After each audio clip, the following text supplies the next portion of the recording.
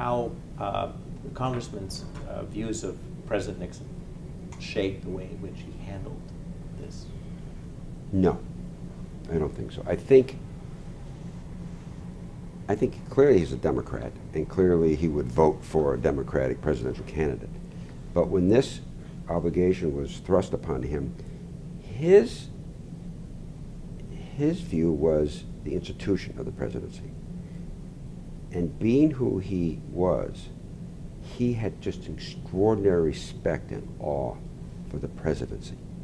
That this was the center of everything that he believed in as a patriot. And so Nixon, in a sense, was just a holder of that institution. But he felt what he was being asked to do, and what his committee was, what the House was being asked to do, what Congress was being asked to do, is to view a holder of this institution. But he felt that the institution, above all, had to be protected. And so he didn't have the visceral feelings about Nixon. I think, as I said earlier, I think it was some disappointment when you hear the tapes. But those are personal disappointments about, his language and that. But that's, and he thought it wasn't very presidential. But he didn't have that partisan anger that was so prevalent amongst many sort of anti-war or very liberal members of the Democratic Party. He never voiced that kind of view. This is before or after. What he voiced was great disappointment that he felt that this individual would abuse the office. But that was, it was more of a disappointment in President Nixon than anything else. How important was the fact that he was an immigrant? Extremely important. I think it formed his whole view that here was an opportunity as a young man to be an immigrant, to come to this country, and it's all the cliches. He embodied all the cliches of to grow up to be, you could be anything. And he worked really hard at this. As a young man, the stories are that he would go out and practice speech making. He would put marbles in his mouth, as I think probably somebody, the Greeks or Aristophanes or someone did, but to be able to enunciate. He wanted to be American. That's what he wanted. He wanted to be an American. He wanted to sound, talk, and be an American, and be a patriot. Always wore, long before this it meant anything, always wore a little flag in his lapel. And it wasn't like a signal where you were liberal or conservative. He was a patriot. And so I think that was, again, became very important historically. Accident of history. But, here he was, all his life groomed. He was groomed for this task. Thank you. Tell us about the decision to put cameras in the hearing. Well, he always said to me that I wound up having to deal with all that. I never met a press person in my life until I got to the office. Never. I had no contact with press people. And every day, out in front of the office would be 25 or 30 press people, every day. And, following the case, they'd follow Rodino, they'd follow Dora, they just, everybody else. It was constant sort of, but I must say, just the quality of the press corps was extraordinary at this time. Extraordinary human beings in their own right. Some of the great reporters of our time covered this story. And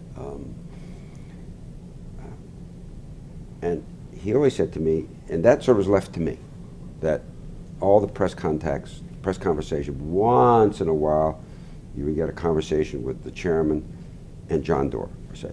And then all the press would make fun of it because they got no information. It was but we'd do it. Every once in a while, we'd have a little press gathering, but so I was and it was important because the congressman said, he kept saying to me, remember, he said, you have to explain to the public what we're doing. And this is how you explain it. You don't give leaks or anything like that. So on a regular basis, we had to let the public know what's going on, what the process is. Very important, the process, why this is being done. And so, as this was going on, I just sort of thought in my mind, well, this is going to be televised, obviously. When the hearings actually take place, the American public has to view it. And it was very interesting. It was very formed by the Watergate hearings. Because you remember, it was very, the hearings, it was very chaotic, and cameras and all that kind of stuff. So I had this vision. Eventually, by the way, I went in the movie business, so I got this visual idea that I wanted the public, and I talked to the congressman a lot about this too, that when we as citizens came in to view this, I wanted them to feel an intimacy, that they and their member were in a conversation, in a sense, in that they were talking to them. So I wanted everything that remotely looked like a television or a cable, I wanted it gone. I had this very clean view. So can you imagine doing this today? So I went to the networks, and the mayor came up to New York, and I met with all the network presidents, and I said, this is my vision. This is some kid from Ohio. I had a vision, so I had a vision. I said, this is my vision. I want this. So I want any cameras. I said, I want no cameras. So they proceeded, and of course I was taken to task for this because I had not asked for the speaker's approval. And the committee room was on the first floor, so I had them build behind the committee, because I would not allow cameras. I did not want any cameras behind the members where you and I could see it. So they had to build a room outside the building where they would place the cameras and all the equipment, and then they would have and there was curtains behind the members, and then they would have little holes, and then there'd be none of these wires, and then in the back of the room there'd be a stand built, which then you'd get the view of the committee. And they bought all this at their own expense. They said, absolutely. And so if you look at it, if you look at the hearings on television, I doubt if you'll see any cameras, television cameras. But that was sort of the idea. But that's sort of the mechanics of sort of how that was done. The important thing is to televise. I think there was a lot of, once this had already been cast, I know John was very nervous about this decision. And that it just made him very nervous that he thought this was going to be televised. That I remember. Congressman was less. I mean, this is his world. This is what he had dealt with. What else are you going to do? This is the age we live in. But then the decision was made that we would televise, and of course, the rest is the rest. But there was some discussion around that, but it was all after it was all done. Francis, I've got to ask you this. You've told us about the role that the congressman plays, the chairman. Did the chairman want it to be televised? I can't recall. Francis, you're smiling. He wanted the public to understand, but he came from an era before television. And so I guess if he had his sort of wishes, I suppose he may have chosen something else. But Francis, are you telling us that you went to New York and met with network executives without already having permission to even televise these things? There's a lot of pressure. There was a lot of pressure. No decisions were made. I did go to New York.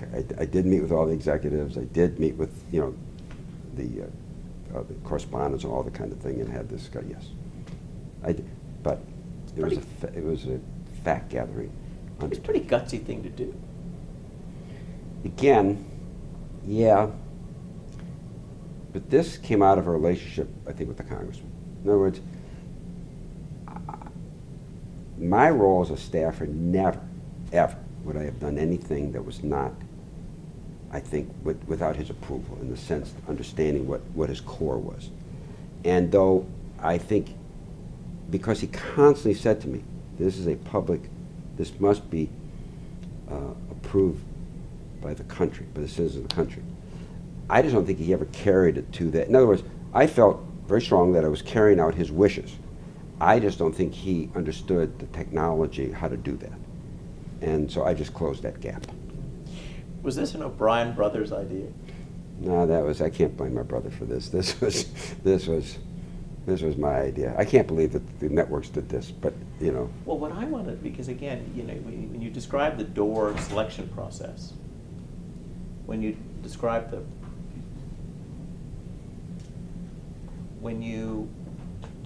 door selection process, it's a little improvised. There's something very professional about this vision for the room. Where'd you get this? Where'd you get it? I mean, was this something had you been interested in production before? I mean, No, nothing. I had no interest. I think, you know, I think back, and now you reach a certain age, I think some things you're just good at, and some things you're not. And I think I was lucky enough to be, you know, I was born with certain, I don't know how you wind up with certain skills. And, you know, not intellectual skills, but I have good people skills. I have good, not that I'm a good communicator, but I have good people skills, even at that age. And I just think, and I think I had a great mentor in the congressman. I've learned so much that I've carried the rest of my life. But I don't know why. In other words, I look back and I don't know, I don't think I'd made the same decisions today. I don't think I would have done the things, and maybe it's youth. And so looking back, you say, wow, that was a good decision. But I don't know how, in other words, I don't know, to answer your question, I don't know how it winds up that way, how you're good at things or not good or that. I wasn't interested in production or anything. I just knew what bothered me about the Watergate hearings was all these cameras, and I just felt it was circusy for me. That was all. And so it was I thought it was a common sense. And again, this is not my hearing. It sort of fit his demeanor. In other words, I had to always put myself in his, and I think I'm pretty good at that. I'm very good at putting myself in other people's place. And I think that's who I represented. And I thought, that's where he is. In other words, it reflected him, it reflected the institution. Again, his great respect for the institution. That's how, and why would he know how to do that? I didn't even know how to do it, but. Now, you brought up this issue of televising the proceedings when I asked you about the congressman showing emotion. I mean, that's how you brought it up. So, did I? Yeah. I don't remember. Oh. My point is that did he show emotion when? Yeah, they were pretty upset. He and John were very upset with me when I told them. They were I got yelled at. Well, you take to the woodshed. John took me to the woodshed, if you can imagine, and the congressman took me to the woodshed. For talking to the executive? For making this decision. It's already done. Wait a second, I thought it was a fact-finding mission. It was being built. Okay?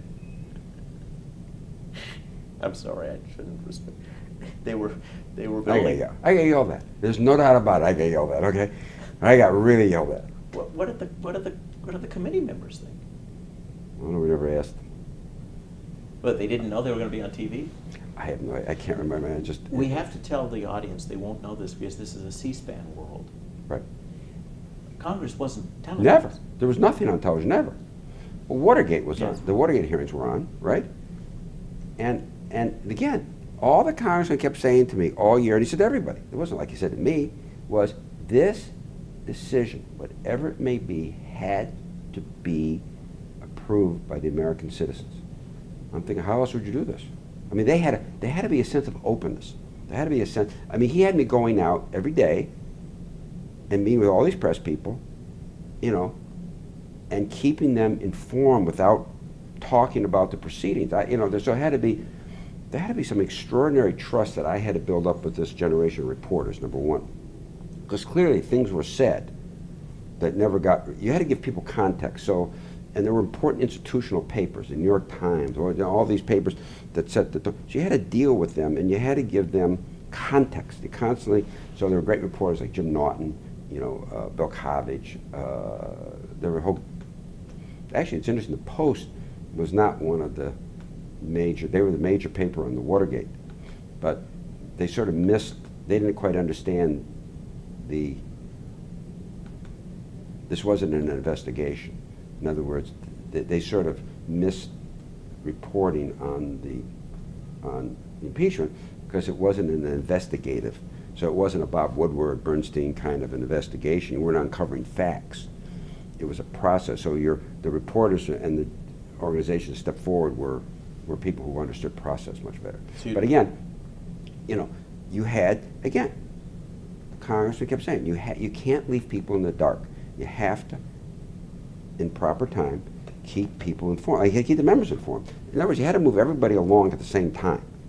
And you know, so my job wound up sort of dealing with that outside world, and his job was to deal with the inside world. Did you deal with Woodward or Bernstein? No, very rarely. 2 or 3 times. Never came, you know, Bob Woodward came and told me, you know, whispered those things in my ear, and I said, I have no idea what he's talking about, and so he went away. By the way, was Elizabeth Drew one of the people that you asked for recommendations for? Not remember. But, okay. It could have been. She's still a very close friend. Mary McGrory. I might have asked Mary. You know, she was a great reporter in her time. Daniel Shore. He was too investigative reporter. For me. I grew to like Dan Shore a lot, but he was. Now there's a whole group of Jack Nelson, who was a great civil rights reporter. It wound up there was a generation of reporters, and that's where John Doerr became so important. There was a whole generation of reporters: Bill Covage, Jack Nelson, and others who went south in those early '60s and covered the civil rights movement, who then became bureau chiefs and senior reporters, and those are the people you just there was a great rapport with them. But the point is, it's not that's irrelevant. What's irrelevant is you had to keep the public informed as you moved along. I'm going to move to some things that might not have been O'Brien decisions. Thank God. The decision not to investigate, to actually base the whole proceeding on the work done by the White House, the Watergate Special Prosecution Force, the Senate Watergate Committee. I don't know how, I remember that was a decision made, Yeah. but that was a decision made.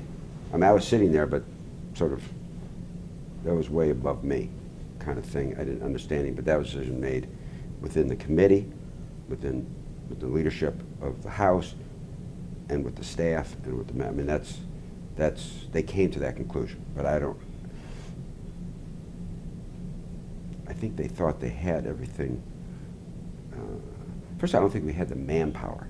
I don't think we had the wherewithal to do original investigation, I believe. But you could have hired more people. Could have. I just don't remember now. Okay. You'd have to ask others who were in a better position than I was. The decision to issue a subpoena, at least one,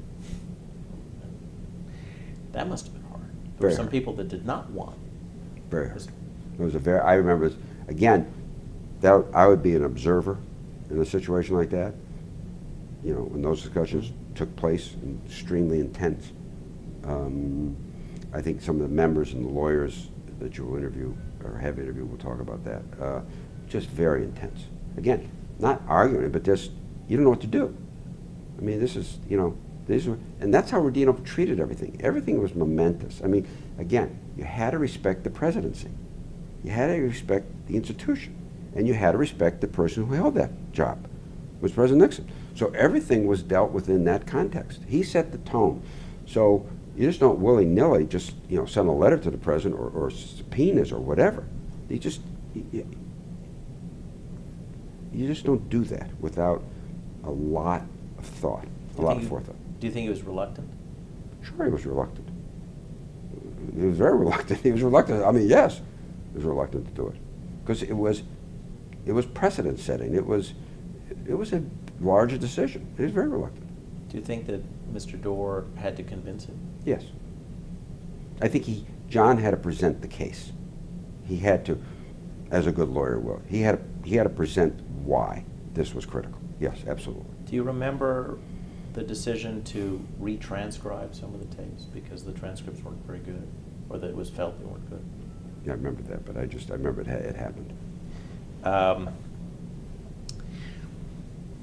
Tell us, since you did not know how the process would go, tell us about the effect of the Supreme Court decision, the unanimous decision against the president to release the tapes. I think it was a jolt to the committee. This is more of a member issue. In other words, I think that was like a wow moment. Wow, W-O-W, wow. I mean, it just, and I think it had a powerful impact on the Republicans. That's all I remember. Just it was. Do you remember ever playing the smoking gun tape? No. To them? Do you remember the effect of the transcript of the smoking gun? Mm-hmm. Mm-hmm. Do you remember the effect on the chairman? Nothing. There was. I mean, he absorbed it. I remember we talked about it one evening. It just, you know, it was rather a matter-of-fact conversation. I remember that kind of thing. I was like sort of flabbergasted. I can remember myself, I'm sitting there thinking, man, wow, because they just were reporting this, and it was all, I can remember, my vague memory that it was all very matter-of-fact. In other words, John and I think a couple of the lawyers, they were just, it was a matter-of-fact conversation. That's all I remember. But in my mind, I'm thinking, wow, this is really important. You didn't know, nobody knew the president was going to resign. No. So you had to think about presenting to the House. What was the next step supposed to be for you? Actually, I had already started. I went over and met with Mr. Mansfield. Or, you know, sort of, what does this mean? You know, what's the he sent me off just to meet with. You mean to talk about the Senate? Yeah, to talk about the Senate. Yeah. I went over there a couple of times. I think there was preparation. I mean, I know there was preparation. I was not involved in those conversations. For some reason, he wanted me to go start talking to the Senate. I remember before his staff did, or the committee. And I remember I had a couple conversations with Mr. Mansfield's staff. Can you recall any? Just procedural, you know. What's the process? I mean, I was sent out as a rather a fact finding. You know, how are you going to go about this? You know, if this comes here, what does it mean? That kind of thing. And I think he didn't want any sort of connection from the staff, because he didn't want to give the impression that all of a sudden, you know, it was a done deal and, you know, we're over in the Senate. So he wanted some very informal conversation, because I think he was just looking for knowledge. This is before the votes. Yeah. Was there a timetable? When was the House supposed to vote? Again, it never happened because the president resigned. Sometime that fall. So there were going to be a few months, because of course your votes were at the end of July. So you were going to go into an August recess. Come out in the fall. Oh my goodness, this would have been a drawn out process. So well, we didn't know. In other words, we just assumed that. Again, nobody had been through this before, so we don't know what the House would have done. In other words, once it left our hands, it's just like that. It leaves your hands. In other words, this goes to the full House then, and other people start taking control. You know, speaker play. You know, I mean, this is now that timetable is no longer the chairman's timetable. So we just had to start making assumptions and preparing. But what conversations did play, and there was a lot of conversations, by the way, with the speaker and with Mr. O'Neill about, I mean, they had to start preparing for this, if this was going to happen. But I sort of remember we thought, I guess there would have been an August break. I mean, we just didn't know. But, you know, so we thought it would be pretty soon after the vote. But we always thought, you know, September. And then it would go to the Senate. Yeah. Presumably. By the end of the year. What conversations we had, he always thought this would be done by that year. I mean, the trial would occur in the Senate by the end of the year. If in fact it you know, the steps moved forward, he was found, charged, you know, and then tried, that the process he thought would be over. He guessed. I mean, that was just random conversations. No one knew. Did anyone know if the inquiry, that your staff would play a role, or the? Don't know. I don't remember those conversations. you'd have to ask the staff. Did the congressman edit the statements of information? Did he actually go through and make suggestions to? Mm-hmm. You mean on the charges? I mean on the. On the, well, first of all, I meant just the material Mm-hmm. that. Mm-hmm. Did he edit the articles of impeachment? Mm-hmm. He did. And he can't, because I don't know. But I remember, yes, they'd bring over and they'd talk, and he would talk about this and this wording, that wording, what this mean, and that kind of. Yeah, there was editing, and other members too. I mean, it was not. Did he want to get rid of a few of these articles? Did he thought that they wouldn't Yeah, apply? he thought some. Again, he put it through the political prism of the process, and I thought and I can't remember. I mean, he was stronger about some than others. I'm referring to the one about the secret bombing of Cambodia, which is the Yeah. 4th article, and the 5th was Yeah, taxes. He thought that was too political. The Cambodia one. Yeah. What about the taxes and the I president's? don't remember. But I remember the Cambodia thing came up. We thought we played right into a partisan kind of anti-war. Doesn't matter what we were or the members of the committee. He just thought that was outside. He wasn't comfortable with it. But he couldn't prevent it.